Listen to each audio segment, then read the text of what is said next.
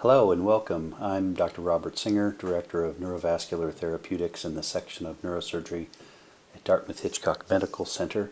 And on behalf of Dr. Cliff Eskey and our entire team, I want to welcome you to this module on Developmental Venous Anomaly.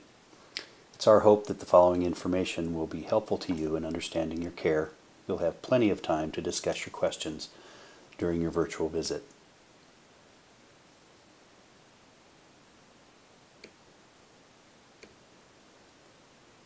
What is a developmental venous anomaly, or DVA? DVAs, also known as venous angiomas, are a variation of normal brain anatomy and are found in up to 5% of people. They're blood vessels that provide a channel for blood to leave the brain. DVAs are seen in the cerebral hemispheres, cerebellum, and can be associated with cavernous malformations. They are generally benign findings and only rarely present with seizures or hemorrhage.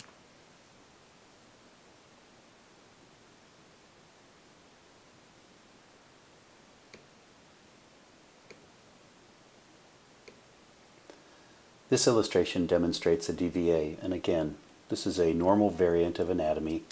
You can see in the blow-up picture very small, tiny veins that feed into a larger vein. This is a hallmark of a DVA.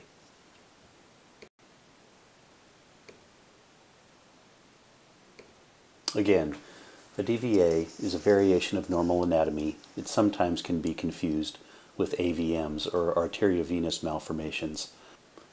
The hemorrhage rate associated with a DVA is only about 0.3 of a percentage point per year. Again, they're small conduits that empty into a central dilated vein and drain normal brain tissue. They're often associated with cavernous malformations, and finally are an incidental finding in most cases.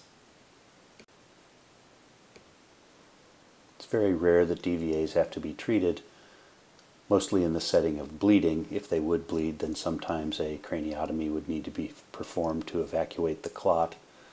Medical management oftentimes includes aspirin in the situation where the drainage of the DVA is pinched and not allowing appropriate outflow.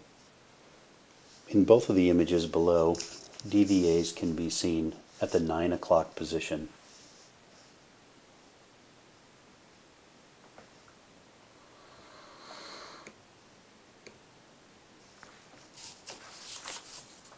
Again, thank you for watching this short video about DVAs. They're very benign conditions. We usually don't do anything about them. They can be associated with other conditions, however.